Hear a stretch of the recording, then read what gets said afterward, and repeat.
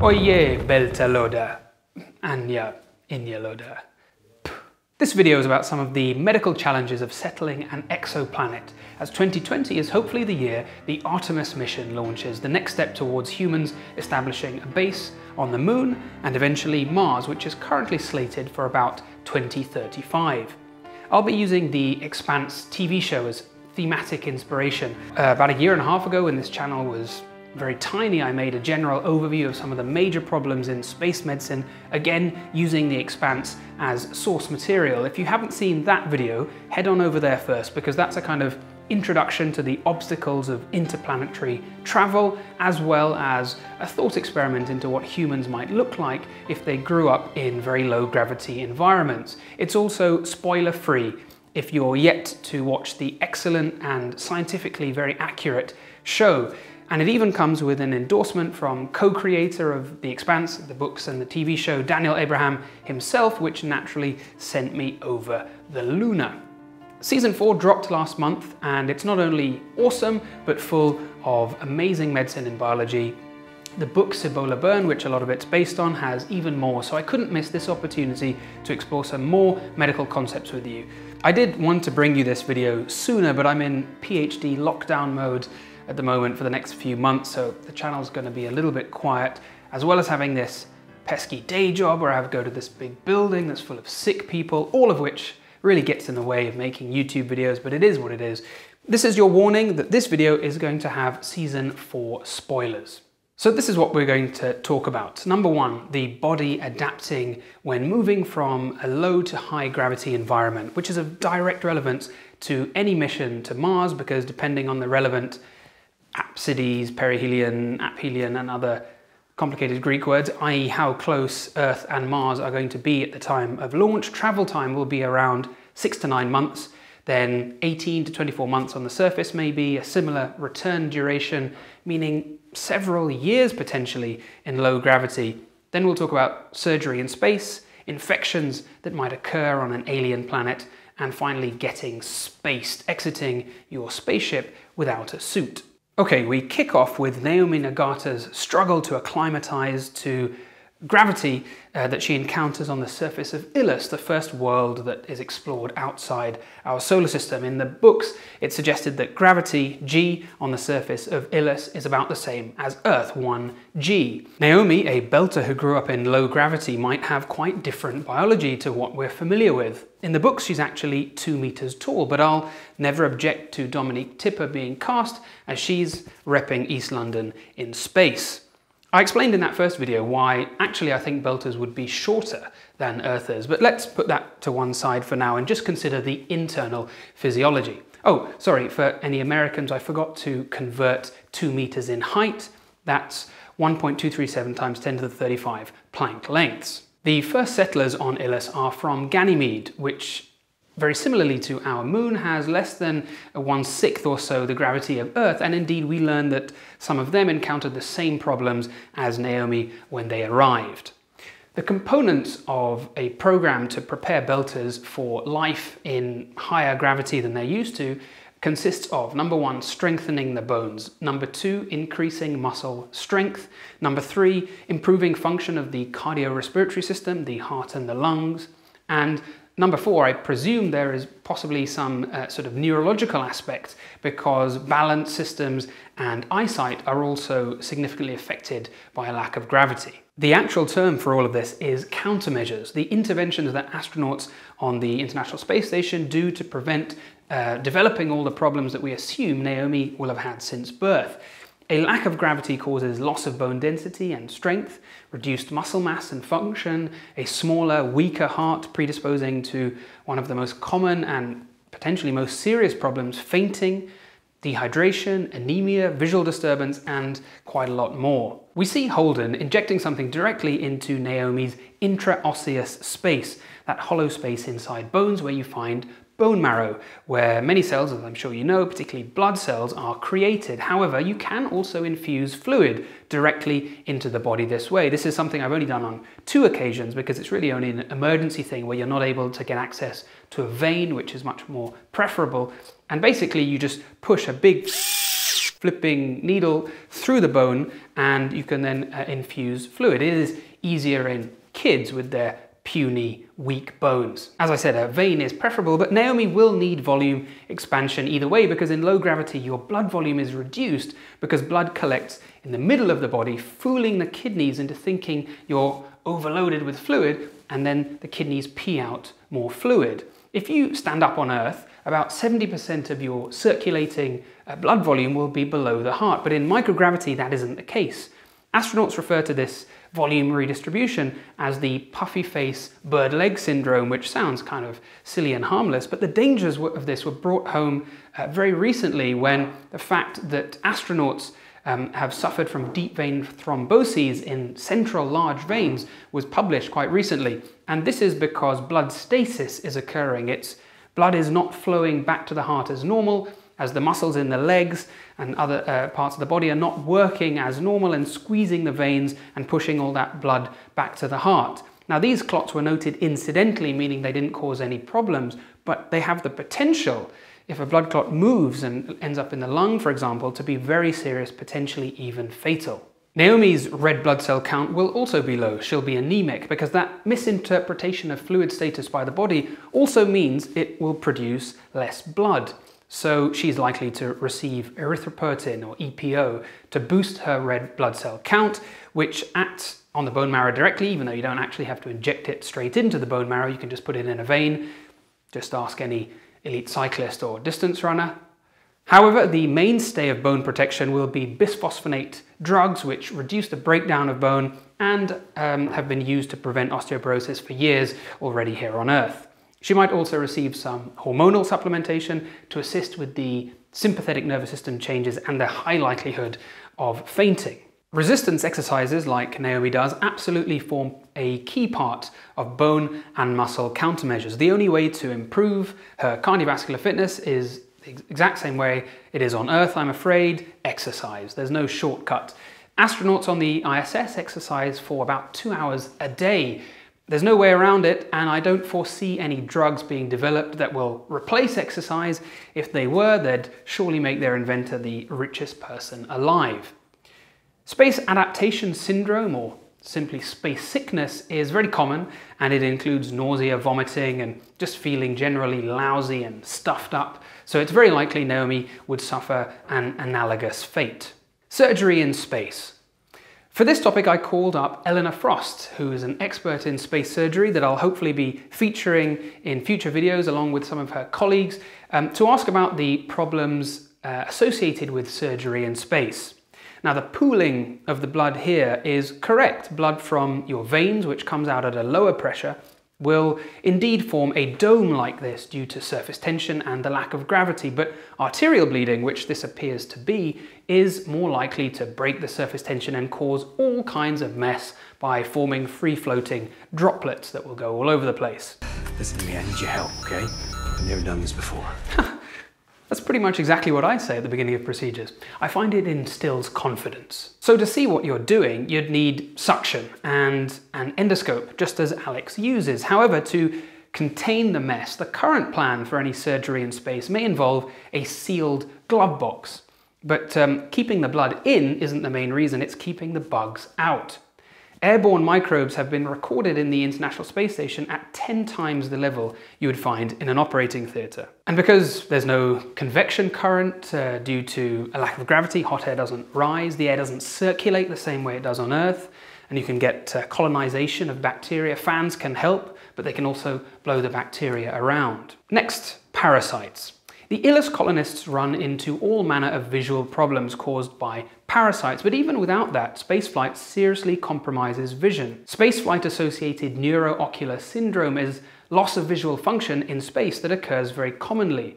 But let's think about more exotic eye problems, ocular parasites. Now, not being an exobiologist like Dr. Elvi Okoye, I would not want to speculate on the possible biology of an alien organism, but in the book, early on, Elvi explains that even though humans come from an entirely different biosphere, we haven't co-evolved with life on Illus the way we have on Earth, humans are still warm, walking reservoirs of fluid and nutrients, so we might still be victim to microorganisms just looking for somewhere nice to live. She fairly sensibly suggests total isolation by being sealed in a dome where nothing can get in or out, which is always something that made me laugh about M-class planets on Star Trek. I mean, sure, Mr. Data, the air is breathable, but what about all the fricking bugs that are guaranteed to be in that air? So does something like the ocular parasites exist here on Earth?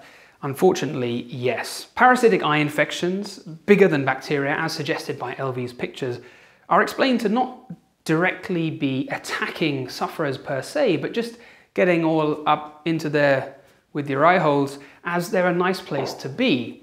And this is indeed the origin of the word parasite, from the Greek meaning eating at someone else's table. Toxoplasmosis, you might know as a disease caught from cats. Many of us will have it at some point, but the only ones who really get a noticeable infection are newborn babies or patients with compromised immune systems, like someone suffering from AIDS. It can result in blindness, just like the infection on Ilus. Chagas disease, malaria, leishmaniasis, giardia are just some of the other parasites that can affect the eye, but we haven't even got to the really gross stuff yet. If you're the kind of person that requires the auto-doc to synthesize anti-nausea drugs, then it's probably best you look away now, as I'm going to show some pretty unpleasant pictures. Several types of nematode worms can infect the eye, transmitted by an insect burrowing into the skin and then making their way to the sweet, sweet eye juices to take up residence in the fluid-filled chambers, just like in the Expanse, and causing diseases on Earth like river blindness. Oh, thank God I'm blind. In the book, the parasites live in the vitreous humour, but in the show they're in front of the iris, but I'll allow it. Radiation anti-cancer treatment appears to be protective though. In that first video I said that the Oncocidals are perhaps the most fanciful science fiction, which is a shame of course, because cancer is such a huge killer right here on Earth today. Radiation is likely to be a huge problem for space travel. A 2.5-year mission to Mars is estimated to be the equivalent of 18,000 chest x-rays. So without going into the radiation side of things, again, in this season we learned that the oncocidal drugs can be protective from these green parasites. Infections like the ones we just discussed are treated with anti-wormy drugs like diethylcarbamazine and antimicrobials. Now, would these appear in anti-cancer drug regimens? Well, maybe. We don't know what's in those oncocidal syringes, but we do sometimes give prophylactic antibiotics alongside chemotherapy. And there is research ongoing at the moment into enlisting the body's own immune system to snuff out cancerous cells before they cause trouble. So we could imagine that there is some immune system booster in the future, which allows sufferers to beat those green blobbies themselves. Now, incidentally, if you see any products advertised online today claiming that they can boost your immune system, that's nonsense. It is quite literally science fiction. Funnily enough, in areas of the world where wormy infections called helminths are endemic, we note quite low rates of immune system disorders like inflammatory bowel disease, multiple sclerosis, rheumatoid arthritis, asthma. So unbelievably, research is taking place which deliberately infects sufferers of autoimmune disease with helminths to see if that will help. Lovely stuff. LV gets very excited in the book due to something called convergent evolution, where organisms which have evolved separately reach the same solution to a certain problem.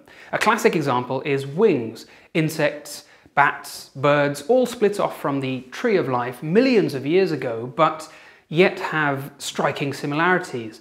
This is how the oncocidals ended up killing the bugs, because they evolved to use a similar chemical pathway to cancer cells. Another example of convergent evolution is that on most habitable exoplanets, the main source of energy will be the nearest star or stars. Other sources of energy may be things like geothermal energy. We know that's not the case on Ilus, so life there will likely have evolved a way to convert light into energy, i.e. photosynthesis. It doesn't use chlorophyll like on Earth, although the microbes are green, like Earth plants, and this explains why they make their way to the human eye, because after all, that's where light enters the body.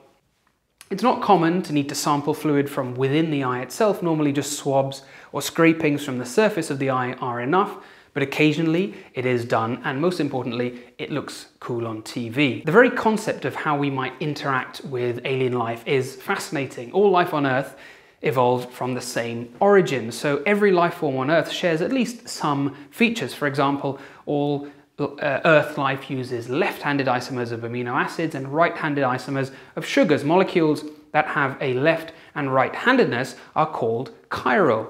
We have no idea if that would be the case on another planet, and hence the settlers on Ilus, if they decided they wanted to eat a plant or an animal, they might not even be able to digest it.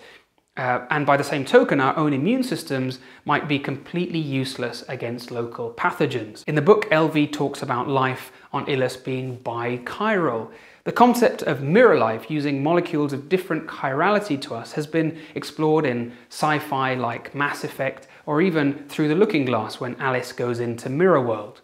So this storyline is just phenomenal on every level. I give it 5 space lasagnas. Death slugs, well, many creatures on Earth defend themselves with potent neurotoxins, but none that can enter the bloodstream as quickly as the death slugs that I'm aware of. The book explains the slugs are just accidental, lethal bastards, not actually using the neurotoxin as a defense mechanism. Regrowth gel. Well, this one is potentially not that far off. Don't get me wrong, we're nowhere near regrowing digits quite yet, but the research is pretty exciting. I know this because I started researching a video on the science behind Deadpool. I never made that video, but I learned all about salamanders like axolotls that are favorites of regenerative medicine researchers, as they can regrow entire limbs. What's more funky is if you remove a tail and a leg from an axolotl and swap them around, reattach them, they will convert into the correct appendages. The tail will become a leg and the leg will become a tail, but that's nothing compared to planaria, which can be cut into 279 pieces, and each will regrow into a full organism complete with conditioned neurological responses. I don't want to call them memories, but that's how they are sometimes reported. Humans, of course, don't do this, except infants. Babies can actually regrow the tips of their fingers, but please do not attempt to test this out. Mammals, of course, normally form scar tissue instead. The genetic information is there in our cells to make a new limb or finger, but whereas axolotls can switch the right genes back on and make appropriate stem cells and grow a limb, we lose that ability. And research in the field is trying to find out how we might be able to activate those genes. And finally, being spaced.